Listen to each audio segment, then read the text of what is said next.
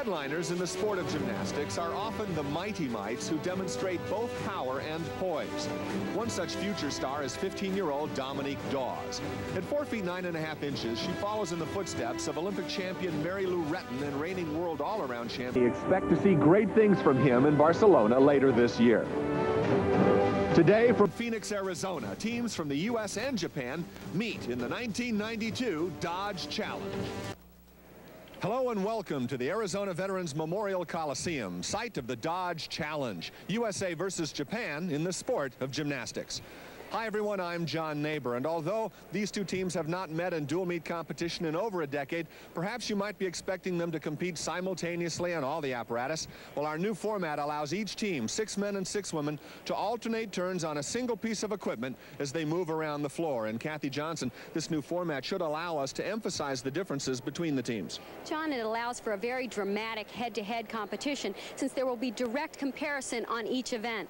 The U.S. team really is the better team here, but they have a lot more at stake than just beating the Japanese. They're all involved in the Olympic trials process, and these are the gymnasts that are vying for those final few coveted spots on the Olympic team. We have Michelle Campy, who won a silver medal at the World Championships last year in the team competition, and Wendy Bruce, who's coming back from 2 years of injuries and making a terrific comeback. And of course, we have 2 hot shots, Heidi Hornbeek and Dominique Dawes, and I believe we can really expect a lot from them here. And you know, we can certainly expect a much closer contest in the men's action. Bart Connor, when you talk about gymnastics, the tradition in the sport, the Japanese team has been dominant in 2 of the last 3 decades. What can we expect here? Well, the Japanese team has given us so many great champions over the past 30 years. People like Yukio Endo, Mitsuo Sukahara, and the 1984 Olympic all-around champion Koji Gushikin. Now, this team, although they don't dominate as they used to, they were the 3rd place team in the 84 Olympics as well as the 88 Olympics. This Japanese team is expected to challenge for a medal in Barcelona.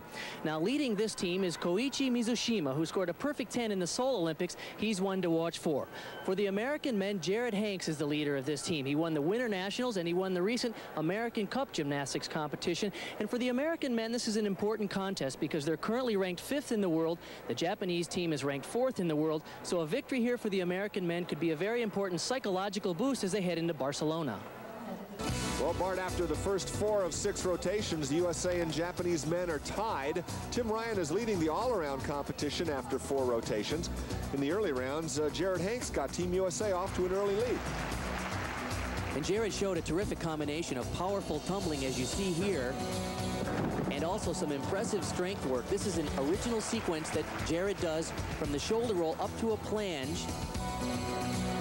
And then watch this, he presses on up to the handstand.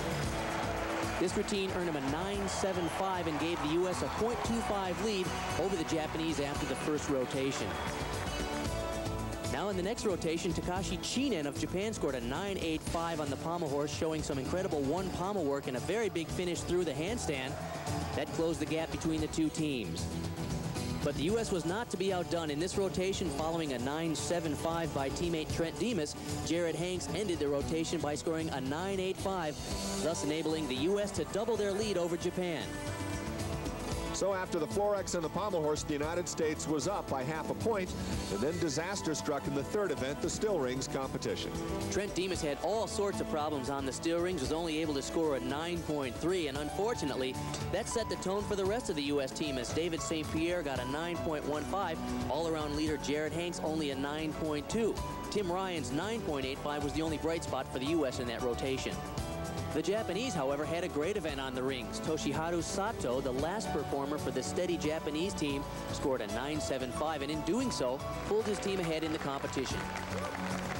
Now, the 4th rotation was the vault. The Americans rallied well to tie it up. Now we enter the 5th round of competition. It's the parallel bars, and you're watching Trent Dimas as he mounts the apparatus.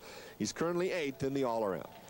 The U.S. needs a strong performance from Trent Dimas here because Tim Ryan, the all-around leader coming into this rotation, he had a disastrous performance on the parallel bars, got only a 9.15. So this is an important moment for the U.S. team.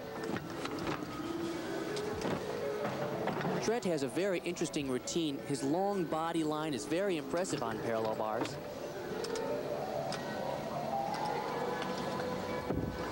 This is the best part of his routine coming up here. The final sequence, that move is called a Diamond-off. He does 2 in a row. Well done. The finish will be a piked double back somersault. Nice landing. strong routine for the U.S. And he knows it, too. Trent Dimas had some disappointments earlier on, but he seems to be back on track, and the USA squad is giving the Japanese a challenge. This is the Diamidov, invented by the famous Russian gymnast many years ago. 2 of them in a row. Very clean form, good body line.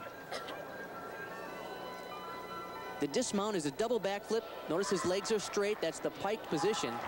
Great landing. And so a 9.75 puts a little pressure on, because that puts the United States into a strong lead with 1 performance remaining, and that's Toshiharu Satoh. We saw him take Japan into the lead on the still rings. He now has to do it again on the P-bars. Satoh is an interesting story. The fact that he's even here competing is amazing. A year and a half ago, he severely tore some muscles in his right arm in a car accident, returning from a ski trip. He has an exciting routine. Watch that move right there. Oh, a little shaky in the handstand. Nice combination.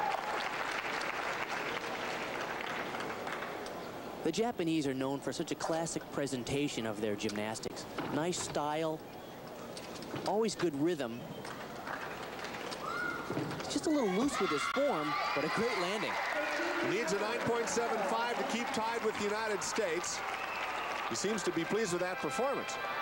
And this is the best part of the routine. This is the front 1 3/4 somersault. There's a tremendous amount of force coming down right here as he catches the bars on his upper arms. He finishes with a straddle cut, swing handstand pirouette. Good combination. Just a little loose in that handstand. That'll be a slight deduction. Well, the judges' marks for Satoh show a 9.75. Boy, this is going to be great. The 2 teams are tied as they go to the final round. The horizontal bar coming up when we return to the Dodge Challenge.